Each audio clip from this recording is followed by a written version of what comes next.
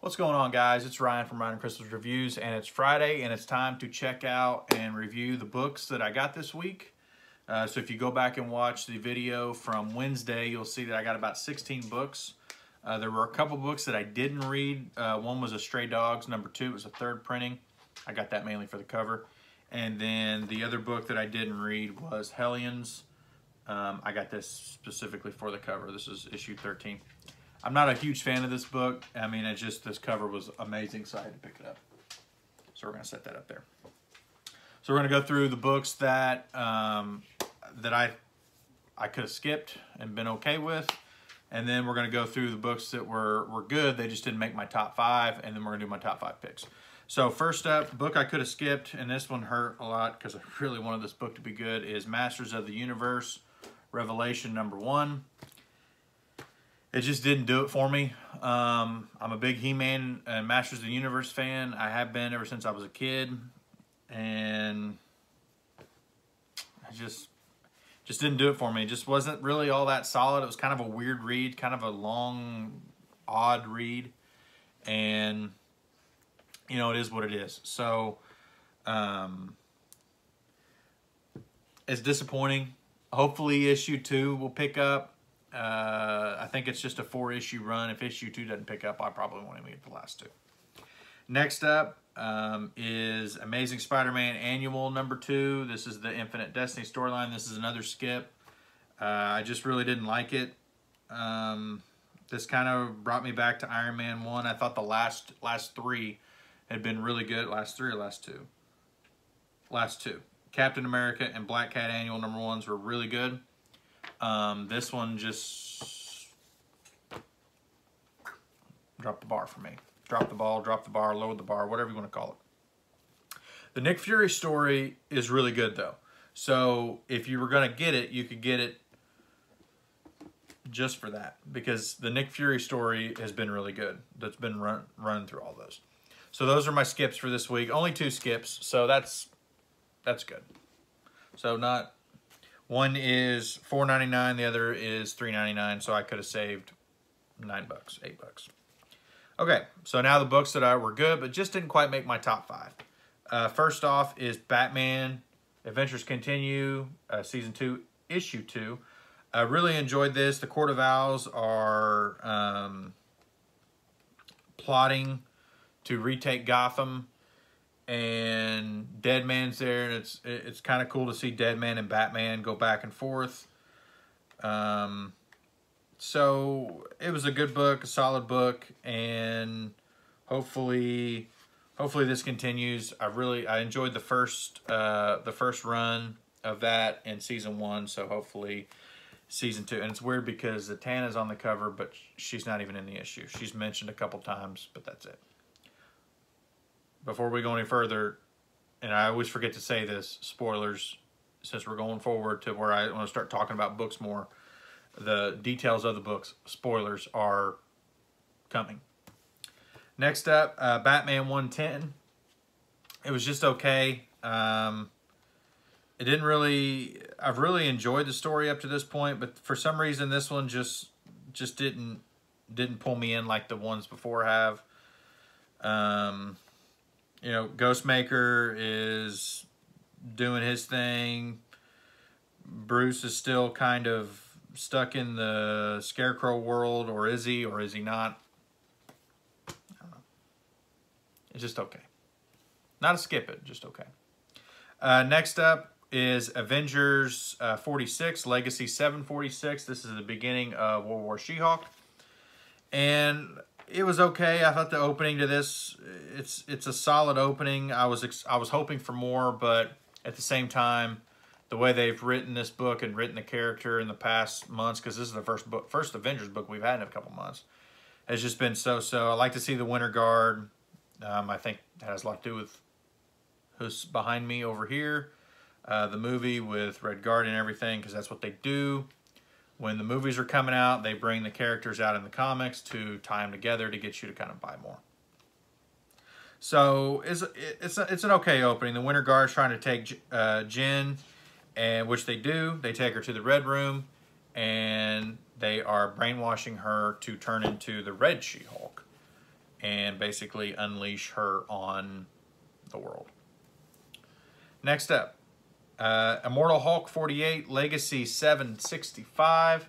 It's a solid issue. Not a whole lot of action going on. A lot more between Hulk and Betty. And honestly, that's about it. The art in the book is amazing. That's really the only reason why it made it into my OKs. Is for the art and the cover, of course. That was a borderline skip because it was just kind of there. And we're getting towards the end. You would think that we would be working up to that climax, but that book just kind of bleh. But it was just okay. Next up is Green Lantern number 4. Same deal. Just kind of okay. I felt like it was just there.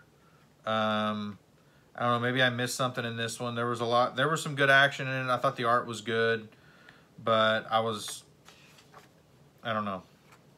It's just okay.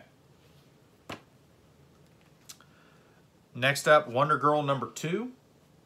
Again, just okay book. So Yara is fighting the Amazonians, and she doesn't quite understand why, but yet she kind of does, I think. I don't know. And then you've got, at the end, you've got Cupid or Eros, who's going to fall in love with her and with Yara. It's just okay. Just okay. Next up, X-Men number 1. It's just okay. Definitely get it. It's worth the read. There's some good action in it. More about kind of the fallout from the Hellfire Gala and continuing on that story. There's like 45,000 different covers for this thing. It's a good book. It was a good book. It didn't make my top 5, but hey, still a good book. Okay, so now for the top 5, which we'll go into a little more detail in these books. Number 5, Extreme Carnage. Number 1, Alpha. So this is part 1 of 8 of the Extreme Carnage line. So Carnage is back. Cletus Cassidy is dead, but Carnage is the bond between those two, as Flash puts it, is stronger than any bond that a symbiote and a host has ever had. So Carnage is still alive, but there's still the remnants of Cletus Cassidy in him. So he is trying. There is an anti-symbiote movement going on from Senator Peter Crane, and he is trying to overthrow and well, not overthrow, but use that as a political springboard to become president. And it leaves it hanging at the end whether or not he has been taken over by the symbiote or by Carnage, because that's what Flash thinks. Flash thinks that he has, and Flash is trying to recruit some people to help him on this quest. Iron Man shows up, oddly enough, and needs his help because one of his extremis armors has bonded with the symbiote. He calls it an extrembiote. That's a new term for me. So Flash is working on trying to find people that he trusts so he can try to take down Carnage. So we've got, what's next? Scream is next, I believe. Next issue, next week. It was a good, solid opening. Really enjoyed it. It was a good read, good, solid opening. I think it's going to be a great story. Number 4, Amazing Spider-Man, number 70. This book has not made it in my top 5 since I started doing this, so it's nice to see. Chameleon Conspiracy is long gone, and we are prelude to Sinister War. This book was a lot better. Kindred shows up. Harry and Kara are they're being held captive somewhere, and then they start talking about things, and then didn't want to tell him that, oh yeah, she got there because Kindred captured her, but Kindred is you, so not really sure how you're here. So there's a little bit of twist there. And then Dr. Connors and the Lizard are separated, and Doc Ock shows up with Electro, Sandman, and Kraven, and they capture Dr. Connors, and then they go back to Kindred, and Doc Ock says, "Hey, you told me I could, pick 5." So, and he's like, "Yeah," and I told you I'd pick the 6. And then they show this nice splash page of Mysterio, which to me kind of looks like Mysterio and Vulture combined. I'm not really sure. I looked at that for a while. I wasn't really positive of that, but I could be wrong. I don't know. But this book hasn't made it in my top 5 since I've been doing this, so it's nice to have the Spider-Man title in there. So Sinister War is up next. So we get Sinister War #1, and then we flip to Amazing Spider-Man 71. So I think that comes out next week. They keep doing Spider-Man books like every week now. #3, so this was a book for me. Whoops, I always do it this way. #3, Blacksmith. This was an interesting read.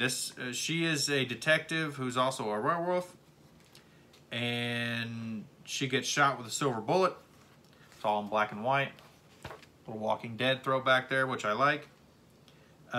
She gets hit with a silver bullet, and then it turns into trying to figure out what's going on, who did it. She's got a partner. I can't really. His name is Siat, I think. I think that's how you say it. But they feel like they're being hunted, and with good evidence, because they are, kind of. So it was a good read. Looking forward to the second issue, seeing where it goes. There's a big twist at the end, which kind of threw me off. Like I read it 2 or 3 times just trying to understand it. So they go back to their private eye investigation because they're detectives or investigators. And there's a man there that says, I've got a, he said, it says this, it says, he's talking about he's got a newspaper with a headline that says tourist mauled by mountain lion, which is basically her because she turned into a werewolf and killed a guy. So he says, something was stolen from me and I'd like it back. And he shows her, gives her a picture, and he says, the pistol is of great personal importance. My grandfather carried it with him onto Normandy Beach on D-Day. However, the bullets, this is where it gets interesting. This is the last panel. I cast them myself from the 30 pieces of silver paid to Judas Iscariot for his betrayal of Jesus Christ. So this guy has to be, if he's telling the truth, has to be some sort of immortal, because that's the only way possible that he could have those 30 pieces of silver. And that's where it ends. So it leaves on a nice cliffhanger. It was a solid read. I was real happy with it. I was surprised by it. That was a late in the week pickup. That was a pickup. I did on Tuesday. I'm like, you know what? Let's try it out and see. That's all it was. So, solid. Next up, I keep goofing this up because I like to do it this way. Next up, #2, Basilisk #2. So real solid. The senses, her group, the senses, because hers is the eyes, you've got the ears, the nose, the mouth, sight, taste, touch, feel, and hearing. So they're all involved in this. Hers is the main character. Hers is the sight. That's how she kills people. There's a really interesting part in this where she can communicate with another one with the one that has the hearing ability. He shows up in the mirror, and so she can talk to him. And then there's the other two, which I believe is taste and smell. And then you have touch. So you have the other 3, I think, because there's a lot going on here, and it's this point to where he makes it to where they've got to taste everything, so that it might be actually one of them actually bites her arm, and the other one sticks a fork up his nose because he can smell all this stuff. He says it stinks like grandma's funeral, rotting flowers. Get it out, and he sticks the nose up, or he sticks the fork up his nose. And then there's they're in a diner, and the fry cook is back there. He's like, I have to know what it tastes like, and he just buries his head in the grease. So obviously this is a group of people that have the ability to kill people by using the senses, by using sight, taste, touch, hearing, and smell. So really interesting book. Boom is kicking it out of they're knocking it out of the park when it comes to that. So that's my number 2 pick. Number 1, and you probably did not see this, so you probably know which one it was. I'm loving this series so far. A no-brainer. Nice House on the Lake, issue 2. Phenomenal. I still think issue 1 was a little bit better, but we start to see a little more of the reaction to what they found out in the first issue. So they found out in the first issue that the world has ended. They have all these things on Facebook, Twitter, all the social media, people just their skin melting off. And then it's the reaction to that. It's the reaction to I'm trying to think of what's his name? Walter. It's a reaction to Walter exposing himself as some sort of alien-style being. We're not really sure yet what he is, if it is an alien or if he's something else. But I think they call him a flesh tornado is the term they use in one of these. So everyone has their own call sign. Everyone has their own rooms, etc. And they all kind of confused on what's going on. None of them really know. None of them really understand it. You know, there's one of them that she was invited, but her husband wasn't. And basically everyone outside this is dead. They found that there is an invisible wall that separates them from the outside world. And they have all the food they need. They have all the, one of them talks about cigarettes, but they go out and smoke. And they're like, we could probably smoke all these cigarettes. You'd go back up in your room and you find a fresh pack. That's just the kind of the way it's going on. Walter basically comes and goes as he pleases. Now he has cornered one of his friends and asked him to help him along in the process of coping with this and continuing on. So you kind of see him start to flip sides a little bit and try to start to pull in another one, which I think is his wife or his girlfriend, to pull her into it to help him. And I think that's going to be a big plot point going forward, is how are these people going to react to what's going on, you know? So and they keep a house log, a transcript. So you've got to read through all that, and they don't. And the other thing is they're not called by their name on the transcript. They're reporter, accountant, scientist, comedian, artist, acupuncturist, writer, doctor. So they're listed out as their own what titles he gave them. So who is recording this and why is it being recorded? So there's still a lot of questions out there as to really what is going on. They've got video, they're being video taped all the time. All that footage is being saved. There's itineraries, like there's an itinerary here. It says Monday, June 14th, day 1, 3 to 6, everyone arrives. 6 to 8, steaks on the grill. 10 to 12 for the night crowd, monster movie. That's it. So they found out that the world's ended, but then you're supposed to just go by the itinerary. Tuesday, June 15th, day 2, 8 to 11, lazy morning breakfast. 11 to 12, house meeting, week's grocery list. 12 to 4, take out the boats. 4 to 6, relax. 6 to 8, family dinner. 10 to 12 for the night crowd, thriller Tuesday. And it just goes through the whole week like that. So they're supposed to follow that itinerary. Like, they put he puts relax on here. Like, there's some days it's like two times. For like 2 hours, you're just supposed to relax. Which, when you think about it, would probably be kind of cool. But at the same time, it's just really weird.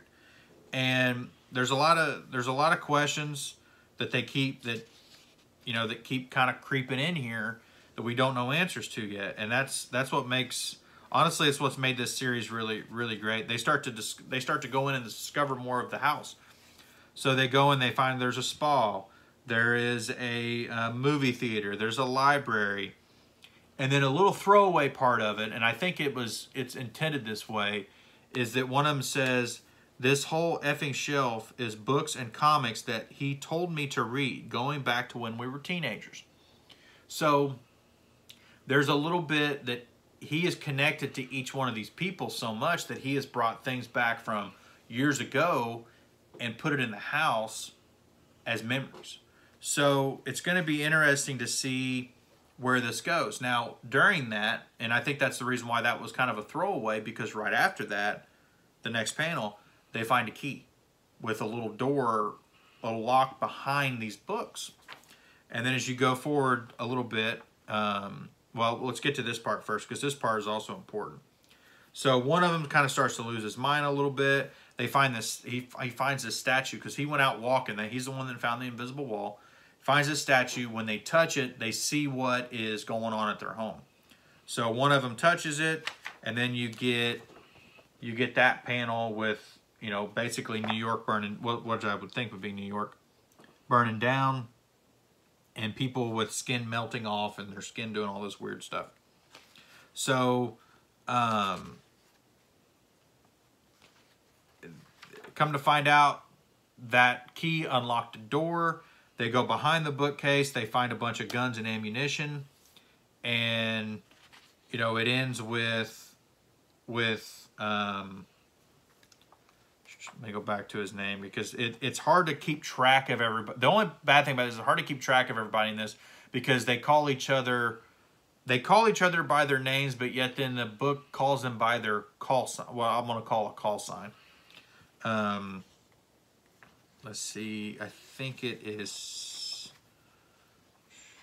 Rick.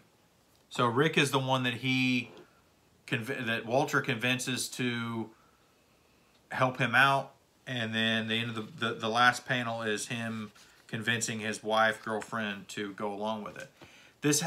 I got a lot of Dreamcatcher vibes with this once I kind of got into the story a little bit, and then but hey, like I said, it's really good. There's a little bit of that Dreamcatcher, but it's still that original feel to it. So that's it for this week. Hope you guys enjoyed it. Hope you all enjoyed my top 5. And please like and subscribe. Hit the little bell for notifications. And we'll see you in the next video, guys. We'll see you tomorrow. We'll see you Sunday. We might see, who knows, but we're going to see you in the next video.